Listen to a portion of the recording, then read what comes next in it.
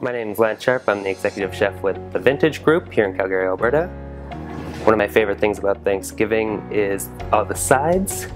So today I'm going to show you how to elevate one of the classics, mashed potatoes. So I like to use a Yukon Gold potato. It has a nice buttery texture, makes great mashed potatoes. While that's going, I'll start to brown my butter. I've just cubed some butter and I'm going to put that on medium to low heat. Stirring it once in a while until the milk proteins start to caramelize. I've also got some chives to garnish the mashed potatoes with. So our butter's starting to foam up.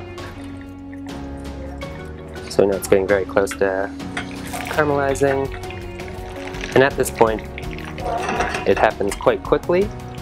It can go from brown butter to burnt butter extremely fast, so you want to be careful here. Once it's a nice golden color, remove it from the hot pan.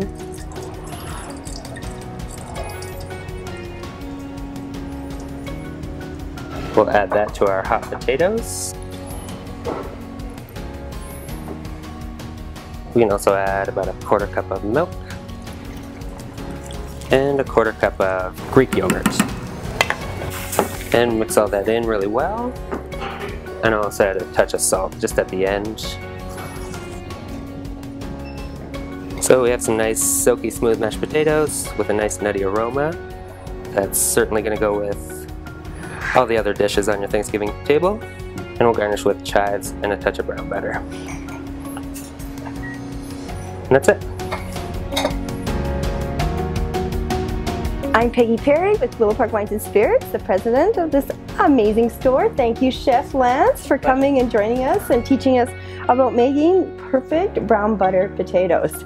So I am such a fan of brown butter. It really pulls a lot of beautiful flavors and allows for great pairings. If you do choose to do the brown butter, you can actually go white or red. Okay. Even many people would say with that really intense brown butter flavor, you could do a deep red, even close to a Cabernet Sauvignon, for example. Now I've chosen to go with something a little bit lighter from Rioja, which is one of my favorite pairings for the traditional Thanksgiving dinner that features turkey. But then on a richer style, I've selected a wine from northern Italy that has real complexity due to the fact that it's made with semi-dried grapes as part of its process. So let's, take the white and take a little sip. We always like to taste a little bit of the wine just to get a sense of the wine. This one smells beautiful, like creamy. It has a real richness, just like this dish does, right? And so what we're doing here is pairing similar flavors. So we're doing a rich brown butter potato with a very rich, creamy white.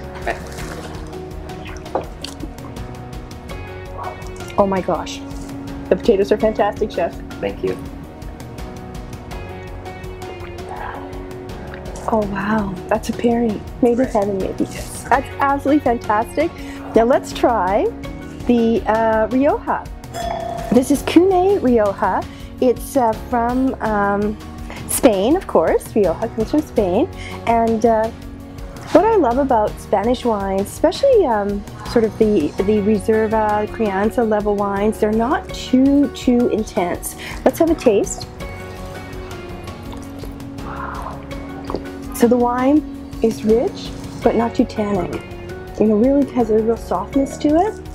That should pair beautifully. I'm just going to dig in here, get a little bit of extra brown butter. Because, you know, don't we all need a little extra butter in our lives? Okay, I'm going to make these potatoes.